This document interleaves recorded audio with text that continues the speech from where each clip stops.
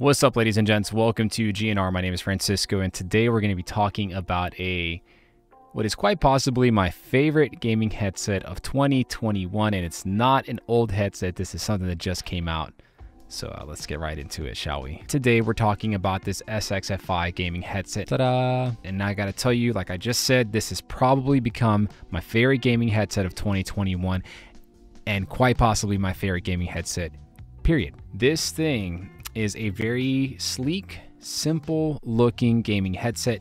We don't have any crazy gimmicky cuts or angles or bits of plastic on it to make it look gamerified or anything like that.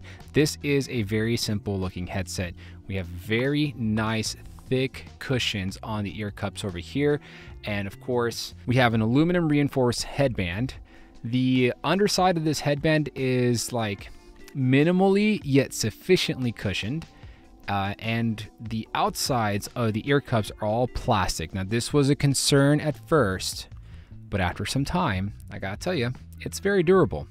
I've actually dropped it a few times already. I was like, oh my God, but it survived. So very durable plastic.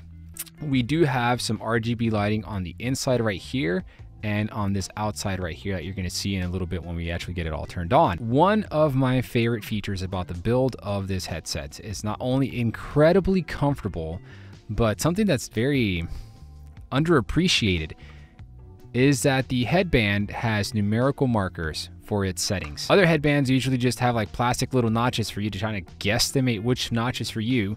I am a number 7. 7 on both sides is a perfect fit for me. This is literally, y'all, an incredibly comfortable headset. It's not incredibly lightweight, but it's definitely not heavy. I think it has just the right amount of weight. Clamping force isn't too crazy. I've used these for extended periods of time for several hours at a time.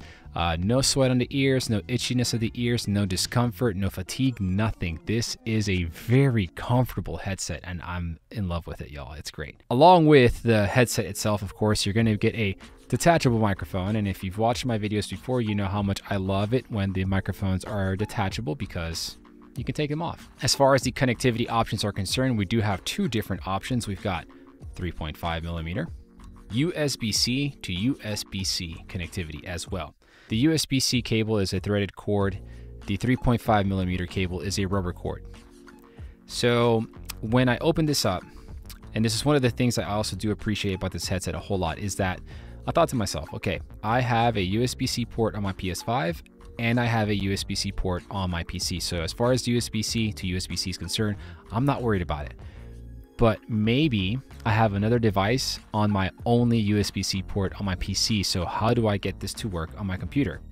Or maybe you're someone who doesn't have USB-C ports on any of your devices, like your PC, your gaming console. How do you get this to work on your console or platform of choice? Well, the people at Creative were creative and went ahead and included a USB-C to USB-A adapter. You simply just plug it in, and now it's a USB-A and USB-C cord. Problem solved. Love it. As far as build is concerned, I have zero concern with the durability of the headset or anything like that. I think you're going to have to try really hard to actually break these.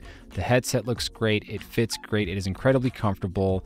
I have no complaints.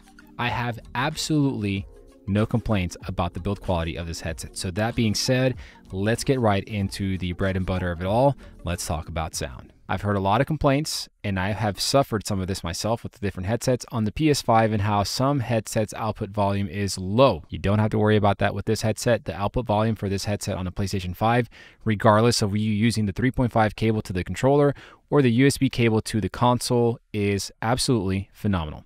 It is so loud, in fact, that I've actually had to turn it down to 75% in the system itself. So you have nothing to worry about there. The volume works just fine. First thing I did is I tried it out on Grand Theft Auto 5 on PC. And I got to tell you, this was via USB on stereo mode, and no bells or whistles turned on because there's a piece of software that you can download that we'll cover in a bit that allows you to equalize the sound and also change from stereo to 5.1 to 7.1, right? So stereo sound, no bells and whistles turned on, just plug and play. This thing sounds absolutely incredible. There was a portion of the game where I was just out in the middle of Los Santos driving around as Michael, and you can just really hear all the crisp details of the gravel kicking off the tires and hitting the sides of the car, the screeching of the tires as you're taking sharp turns, everything. It sounded so good. But for the sake of thoroughness, I've also played a couple of different games on PS5. For starters, I played Spider-Man Remastered. Started the game up last night, decided to play it out because, why not? It's been a while. It's one of my favorite superhero games. Let's do it. Absolutely beautiful. Soundtrack is alive. The whole cityscape, everything about Spider-Man's sound design comes to life in this headset. You don't get the bells and whistles on PlayStation 5. You get what you get when you plug it in, and it sounded amazing. Dialogue was crisp and clear. The basses was punching. The mids were midi. The highs were high.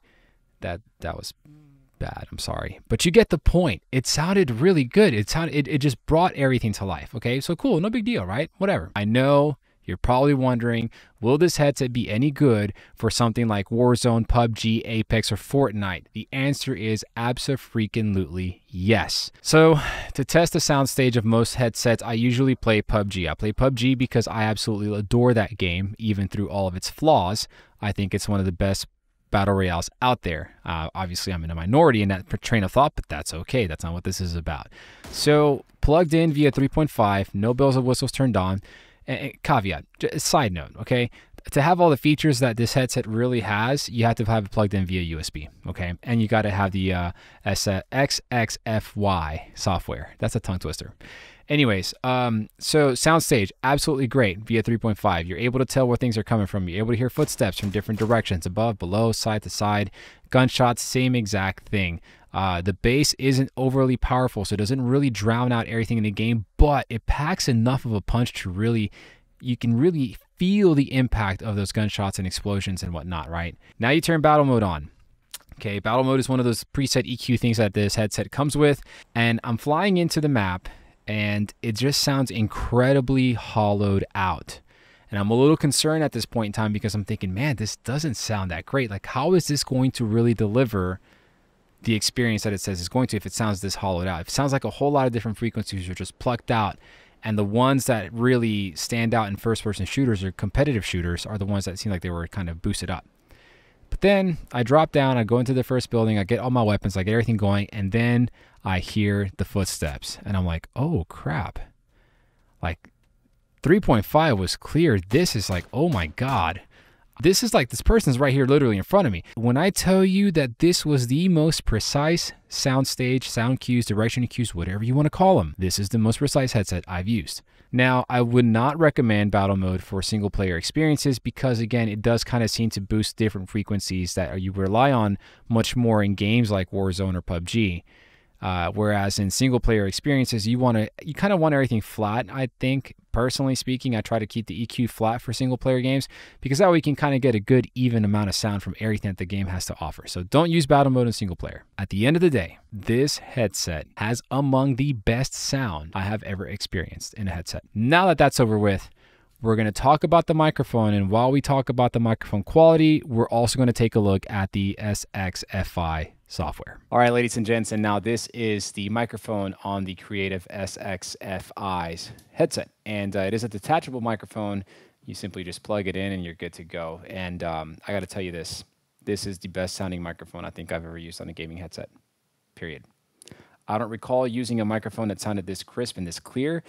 Well, maybe let me take back the clear part. So it's not necessarily the clearest microphone I've ever used, but because obviously, I've got the volume turned up to 100%, so you can definitely hear some of that white noise going on in the background right there. But even with that, I think it sounds really darn good comparing to other microphones that I've used in the past on headsets. And traditionally, microphone is where the most companies drop the ball. And I feel like Creative managed to not do that for the first time in a long time compared to other brands, of course. All right, ladies and gents, so let's take a look at the SFXI software that you can download optionally called SFXI Control. The other thing I want you all to take note of is that right now I'm running the microphone and the headset through OBS.